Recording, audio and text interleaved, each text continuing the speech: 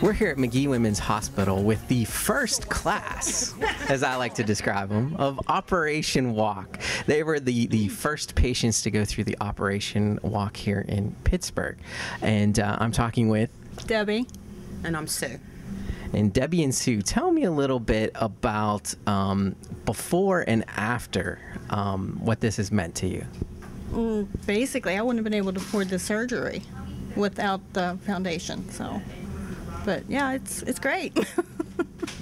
Oh, I'd say that it just seems that some of the things that you take for granted that you couldn't do beforehand, like go for a walk with the dog or walk up steps without being in any pain.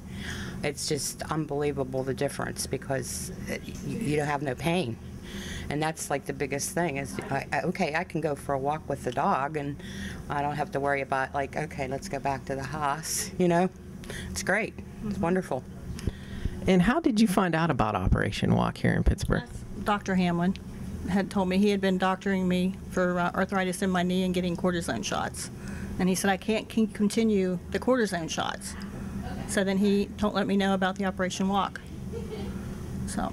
And my family doctor happens to be at a party, and Dr. DeJoy was at the same party, and he was telling him about it, and he says, hey, I got the perfect patient for you, because I had been going to my family doctor for the arthritis.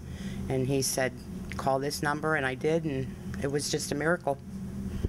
And what would you like other people to know about Operation Walk?